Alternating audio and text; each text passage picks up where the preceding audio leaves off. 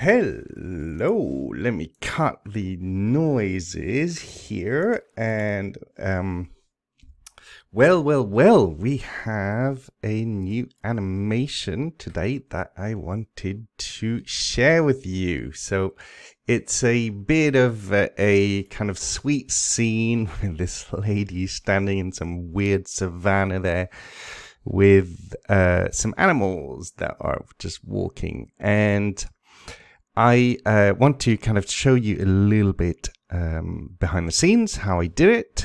Kind of, back in when I started, I did all these how I did it videos, and kind of going back to this idea a little bit of doing something a bit fun and showing you how I did it. And here, this comes from this video I saw the other day, which is old Elon with Peter Diamandis talking about this carbon price, carbon removal. And if you watch the video right at this point, in fact, I'll just play that. The capital, and like out of nowhere, there's a bunch of lights. But there's in order to have a big increase in tree biomass, we would have to irrigate and provide manure, like basically fertilizer, and we'd have to cultivate. Make it hospitable for the trees to grow. Yes, and then you say, okay, well, what's the energy cost of the fertilizer and getting the fresh water there, and anyway, you can watch it. It's 52 minutes 42 seconds, that bit. And yeah, I've been thinking about all this stuff, as I'm sure a lot of architects have, for a long time. And so this is a very, very quick little take on it that obviously I fancy kind of working more on the idea, but this has got some of the ideas.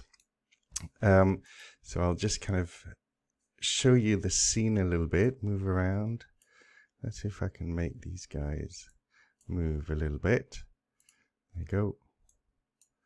And it's all dynamic. These are sort of cable blueprints that I did. So if I just excite them a little bit, or when I reload the movie, they start moving for a while.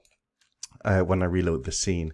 So, okay, so basically the idea architecturally, because I am an architect by training, is kind of the idea of planting tons and tons of trees. They wouldn't have to be palms. It wouldn't have to be in the desert.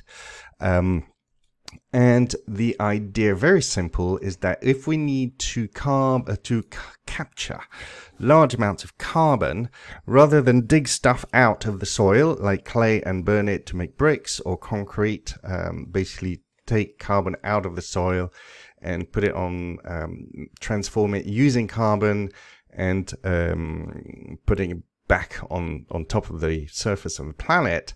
What we need to do is use what's already existing, i.e. plants, that taking carbon out of the atmosphere and reusing as much as possible in the biomass of that into our cities. Replace effectively the entire stock of brick and mortar buildings, or not necessarily replace, but just move from there into places where we can recycle or use basically any kind of fiber or timber that we can use. And in order for that, we basically need to be living back in the forest, which is kind of where we come from. So it sort of makes sense. And so this is just a super, super quick concept. The original idea came from a quick little acquaintance I had with this company, which is called Solar Water PLC, which has got really interesting concept of having these domes that basically desalinate water. So I can let you watch that, and then so we can have these things that basically, with the use of the mirrors, heat up a surface and distill the water. So it doesn't actually have to be that complicated, but the idea is to bring in tons and tons of seawater inland, and that could be done using tidal power. So unfortunately, I've got a project for that, but it's right now corrupt and I can't open it. So it'll be the subject of another video. So, so here we're assuming that basically we're in the middle of the desert and we've brought, it's kind of, other than sand, I guess it could be some more fertile, but at the moment it's very, very hypothetical. We're bringing through a pipeline, and then we have these desalination areas over there, and that brings in fresh water enough for all of this stuff to happen. And then we can start terraforming and creating, basically irrigating. And so that would need to be a completely different style of habitat and a completely sort of new way of living, which is ultimately what we're going to have to do. If we want to remain on this planet as a species, we have to basically live in complete symbiosis technologically with the way the nature works. So obviously I'm not a specialist, but this is just, again, just an idea. So we can grow that and then reuse the timber for the structures, and there's going to be, I guess, a lot of fibers that produce a lot of weaving. So I'm kind of thinking of other types of buildings other than these things. So that's why the fact that the trees are all planted in a grid will allow the development of basically any types of dwelling within that, based on the current structure that we have, of ownership and things like that. Also, for communication and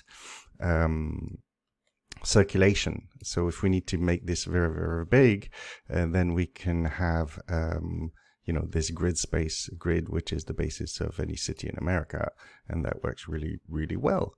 And so, and then the population would obviously be living off the land, and then tending all this, which is what they say in the video. These cables were ideas to basically use different types of movement, because obviously we won't have any petrol, so we could sort of basically use these cables, which would be, again, would have a lot of fiber coming from this, so a lot of ropes would be probably possible, and then we could have transport that way, sort of, and glide along. So, and one of the ideas was that the ideal movement for that would be to go as if you're going on a swing. So look forward to looking how that would work, and then you'd sort of swing your way to your friend's house. And then that would leave the ground, ideal for basically having a lot of animals. So these kind of, it would be a little bit like in India, I guess, where you have lots of cows roaming around and stuff like that. So that would be, the idea would be to have a lot of animals and a lot of biodiversity with, obviously fertilizing and bees and insects, and hopefully not mosquitoes, and have the animals basically fertilizing the land. So that's what they would be for, rather than for eating, I guess, again, because of, carbon production of eating animals, having to feed them and eat them. And then we have big plantations outside. So the idea here, the trees provide the structure, but also the shade. So again, it might not be ideal to have palms. And the way I built this, so if I show you the scene a little bit, is that I created a blueprint for this. And in fact, we have the option to have different treetops. So here, I'm not going to play with it because there's quite a lot of them. But if I just type it here, so we've got the trunk that kind of scales down with the blueprint, and then so it's just to explore different types of kind of scales we can have. And these cables as well are a bit of a dirty blueprint. Well, I just kind of move them, but I need to change the end location as well, and that's now not working quite well. So that means they're sort of radiating, but I guess that's also an idea where you would be able to have these places, these platforms where you can change directions and stuff like that. So plenty to have fun with. And the water looks pretty awesome. It's kind of this shader that I bought off the marketplace, and it's pretty incredible because it's kind of showing the bottom of the pool here, but there is nothing underneath. So it's an optical illusion in here, so it works pretty amazingly well. There's a bit of fog, exponential height fog. I put everything in black, and I changed the view distance because otherwise you get this sort of it's not so apparent now, but when this is blue originally, you get a really strong sort of typical old school non-volumetric fog kicking in the background. So I like to have the fog go as far as possible. I mean, 10,000 is kind of enough. That's the main thing about the fog. When I play around with it, I play a lot with the extinction scale, obviously because the not the density, the max opacity here doesn't sort of work other than just being 0. So that's what you use with the old style fog, but here extinction scale. And then obviously I play a lot with it and put it back to default at the end. So what else? A old scanned motorbike from that I got from Sketchfab, which is pretty incredible in realism. This is a landscape I got from the marketplace as well. So this one is called the Desert Landscape, and it's pretty cool.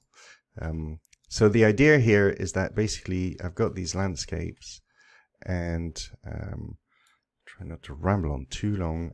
I've got here a landscape so that I can actually just sculpt pressing the shift key, and I'm just sort of creating a pond here because I have, so back to select, a plane underneath, which is kind of all this swampy thing, and then so I can just create a pond like that. And then I've also got in the foliage these very simple couple of quick cell plants in here that I imported using the just opening a scene from the marketplace.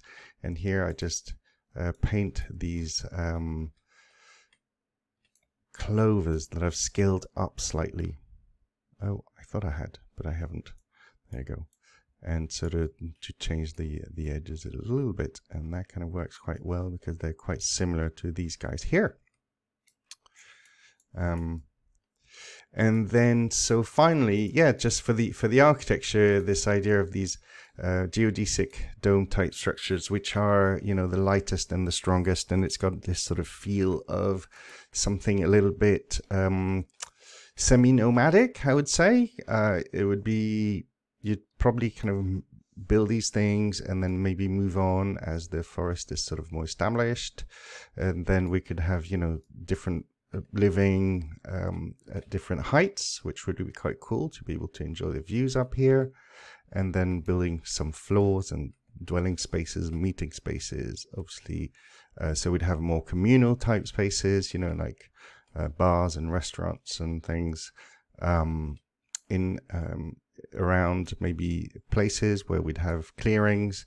So I need to figure out how to do that in Blueprint, and then lots, you know, different areas, and then obviously the big thing about the water. So I need to try and open up that file to show you how it works. But the idea would be to also use tidal power to pump the water up. I don't know, you know, the calculation, how that would work, but also we'd have human power and exercise, and sort of we could have, you know, a pedaling station to, so I'm trying to work out in terms of energy it looks like there's a lot of pedaling. So I don't know how high these things could be, and whether it's viable to be doing that in, places with no water at all. But yeah, so to build ginormous cities, basically completely like forests, that's, I think, eventually that would just be how we'd have to consider architecture.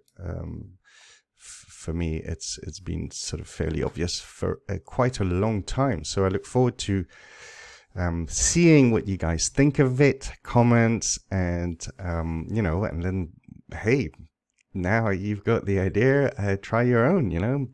I'd be super curious to see if you have some ideas on that.